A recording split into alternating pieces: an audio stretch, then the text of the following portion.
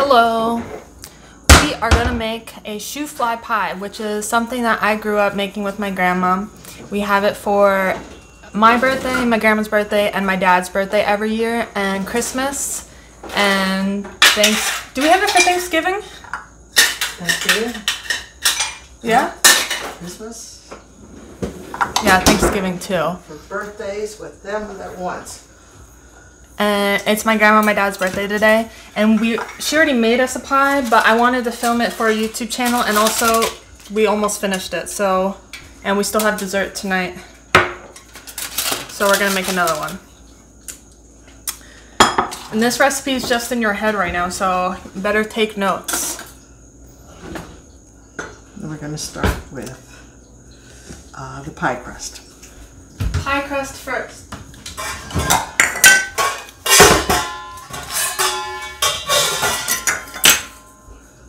Okay, in a big bowl, we put, first we're going to put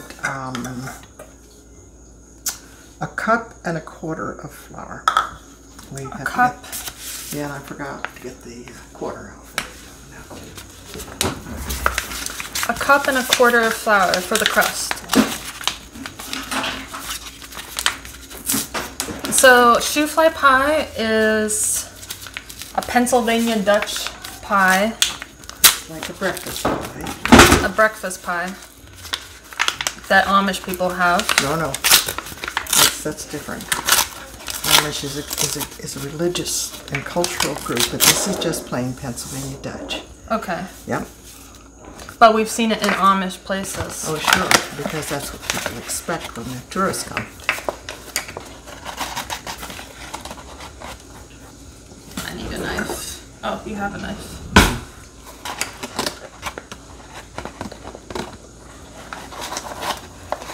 And it's basically a molasses pie. If you don't like molasses, you'll definitely not like this pie. Also, if you're trying to lose weight, you definitely will not like this pie. Because it's basically, it's like pecan pie where it's just like sugar. Right. True pie is not made with caro, it's made with molasses. Yes. All right. Now we do a pinch of salt. A pinch of salt. Just a little bit. That's good. Pinch? Or more. Then we need half a cup of. Half a cup. Oh, where's your pastry blender, by the way? Oh, I don't know. We'll have to ask Mommy and Daddy. Okay, I'll look around. If you don't, you can always use 2 forks. Okay. And we're doing a half a cup of Crisco or vegetable shortening. Where are you measuring spoons? This? Yeah, this. Excellente, Marie. That is so amazing. Very good. And this is the most annoying part about. Actually, there's a lot of annoying parts. They couldn't see them. Yes, you are. And you just do this for 5 minutes, or however long it takes you. It's supposed to. They're supposed to be the size of peas. Yeah, the Finished. Crisco is supposed to be the size of peas. And for the best kind, for it to work the best, you should have your shortening refrigerated. Oh no, this is not refrigerated. That doesn't make it. It just makes it harder. All right, now get your knife and get this stuff off of here. Yeah, that girl. She says that she does it.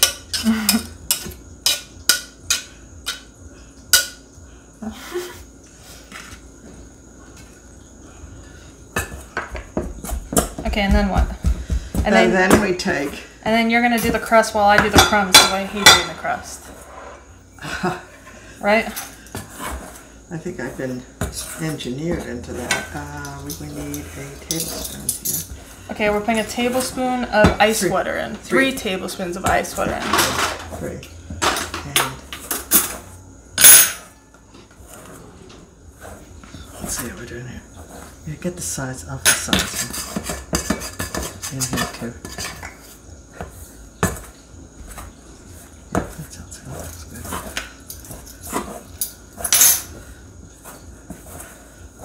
And this will count as my my workout today. Definitely. All right, scrape it all out of there, and we're going to start to add the water.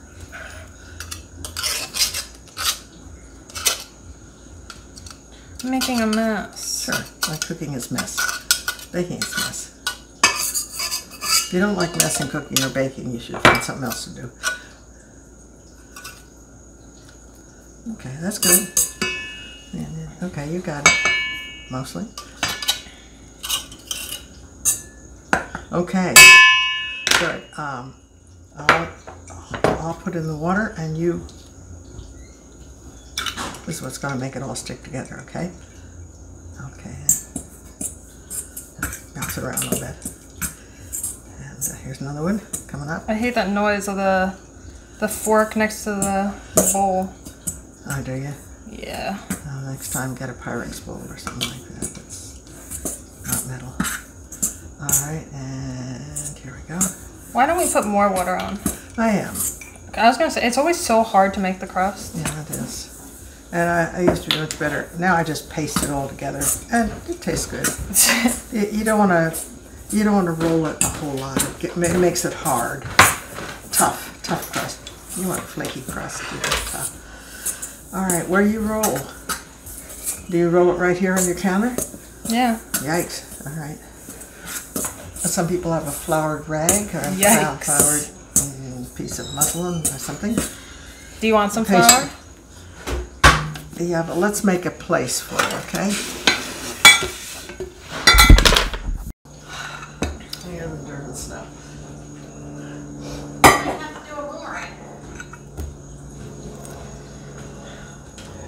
It's so weird. We're making pies and breads on 81 degrees. Okay, you're going to get partial credit for this, Marie. I have right now my phone. Oh, we do have one. It's too late. We already put it on the thing. Oh, damn. All right.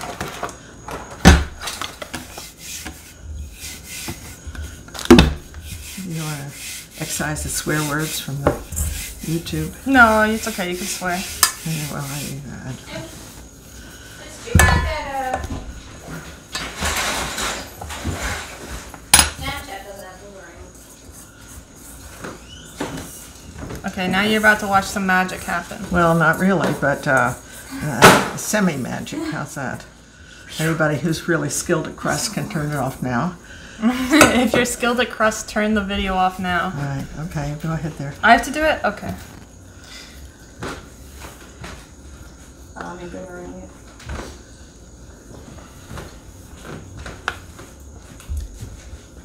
It's like really crummy, so it's really hard to stick together. Oh no. Well, that means we need a little more flour. Where's the flour? There. Oh, okay. Let's see if we put some. There isn't even a... Okay. I'm going to make a thicker fly. Okay, go ahead. Put your mussel on. But then it breaks it up. Okay. That's the girl. Get some of this stuff out on the edge here. That's it. Bring it from the outward in. Oh, that corner there. I ruined it. No, you didn't. You can't ruin crust. Let's see it's a little thick there in the center, right? So let's put some mussel on. That girl.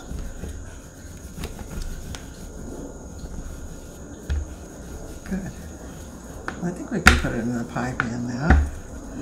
There comes the, if you're really skilled at it, you roll it around on here and then just you flip it out on the.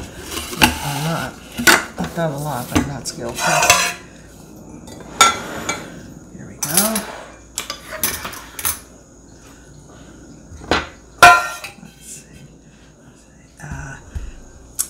Let's do you have a spatula or some sort of real wide one? No, that's the only big one we have. This one. Alright, we'll see if we can do it. Oh yeah. This is gonna be ridiculous. Let's pick it up. Hey, you want to roll out a little bit in the center there, so because it's a. Okay, so this is how she does the crust. We take off little pieces of it. Yeah. And just kind of puzzle it together on it. Yes, we do. And tell me true. Has it ever made any difference in the taste of the pie? No, I guess not. What do you mean, you guess not? So you know there's no just for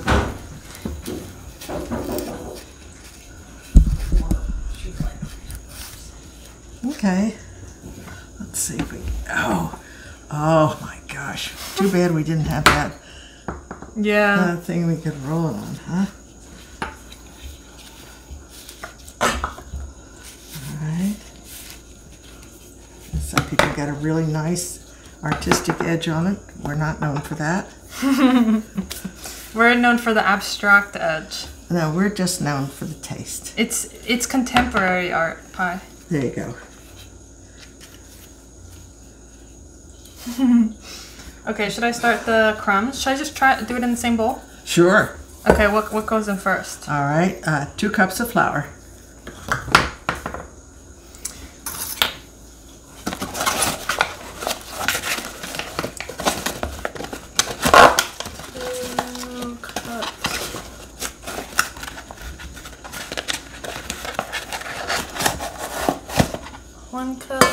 Hey Marie, how fast does your oven heat up? pretty good. All right, then mine's is slow and So what would you like it to be? it starts off at 450. So 2 cups of flour for the crumbs. And we're setting the oven to 450. All right. Okay, what's next? Sugar? Then you do half a cup of brown. Half a cup of dark brown sugar if possible. And you have to... If you only have light brown, you use that. Do you want me to put it on now, Jane? Yeah. And pack it in. Make sure to pack the brown sugar in. I'll put it on the bottom. 425, 450. 450. 450. All right. And then Marie, where's your little pan that we can heat up water with?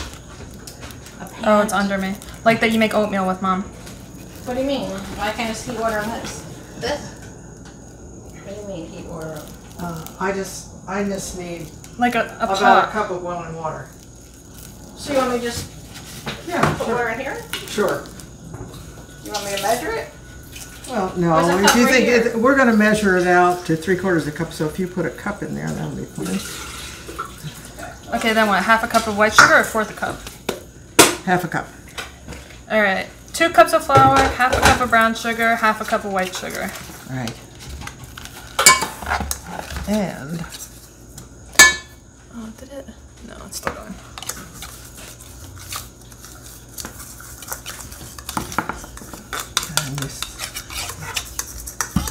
you mix it up with that.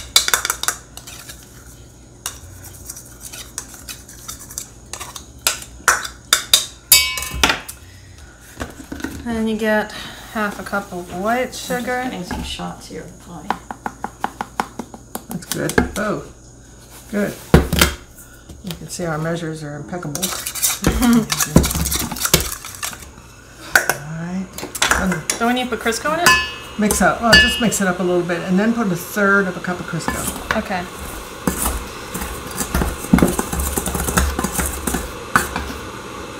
And then 1/3 a cup of Crisco.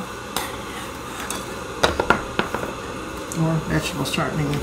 If we're not pushing a brand, then we say something like vegetable shortening. Or vegetable shortening, because my grandma says that Crisco isn't sponsoring us. That's the brand, but that's what I use. Don't tell them you use it unless Crisco's going to pay you. Oh. Listen, I've used it for so long that we don't know each other or anything. No, that's how it works though. Nowadays. If you're famous, and you're famous. Really? Well, if someone wants to make your shoo fly pie, and they want to know what's the best kind of shortening to use, They can ask. And I won't tell them what the best is. I can tell them what I use.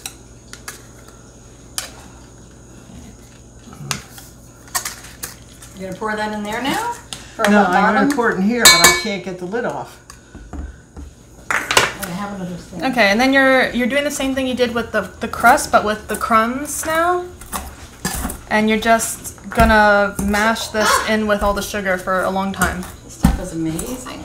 All right, Jan, you poured it. I'm gonna get a boomerang of that nastiness. And my mom is harassing us trying to get boomerangs for her Instagram. Stuff is Mom, stop. You're gonna spill it. Oh, okay. All right. I'll do that, and you're going to put 3/4 of a cup in there. Oh. Goes in the pitcher pie. No, it's not. It doesn't go in there now.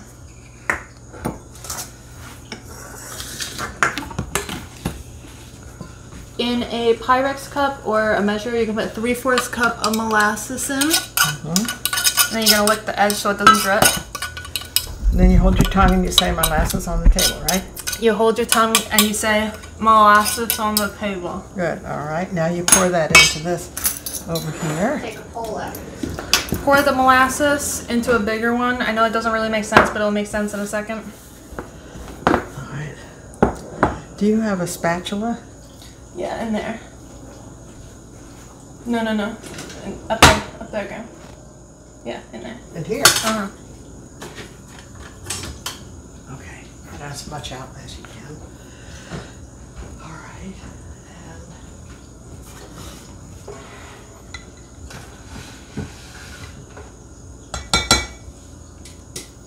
all right. Now you're gonna put that down, and you're gonna put 3/4 of hot water.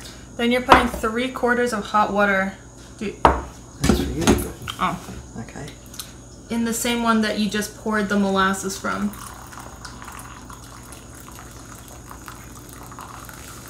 And this helps to get all the extra.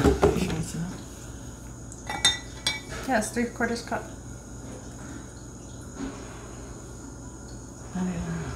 It says it right there. Oh, my close-up glasses on too. All right. That's good. Okay. And then you stir it around a little bit.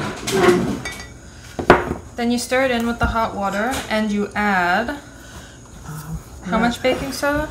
3/4. 3/4 of a teaspoon. Okay, so here we go. 3/4 of a teaspoon to the baking soda to your molasses and water and hot water. Here we go.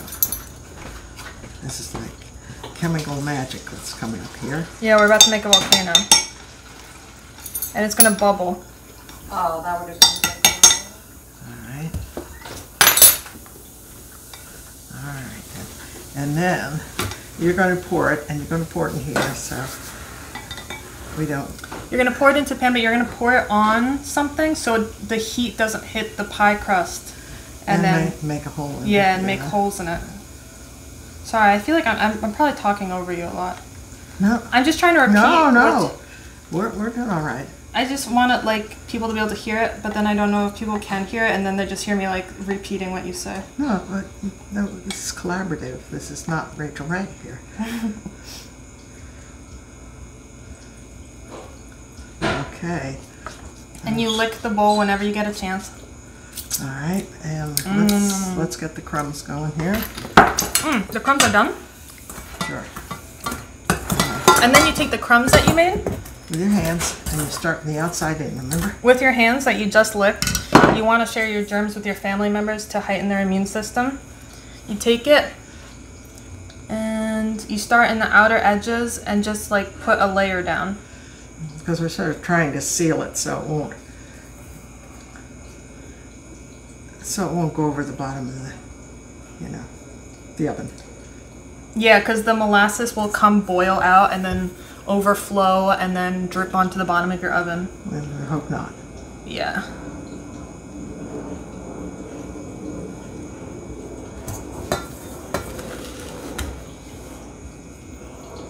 You broke the seal. No.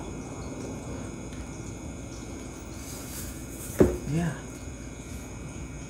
Okay. I feel like I'm doing a bad job today. No, you're not. It's very random. You know, if you want it to look really professional, then you work in bakery, not here. Am I working here? Yes. How much do you pay me? Not much. My love.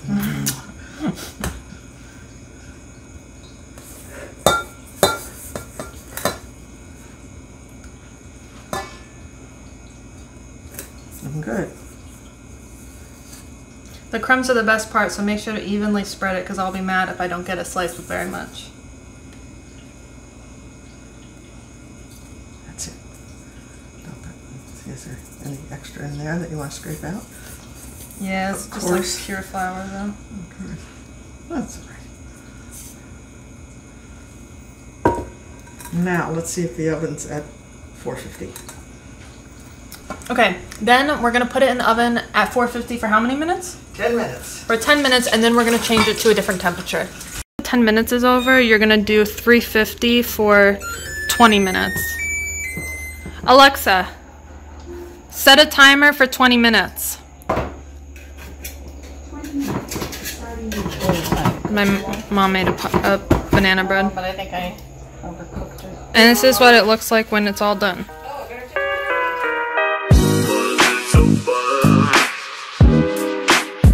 She's a badass bitch.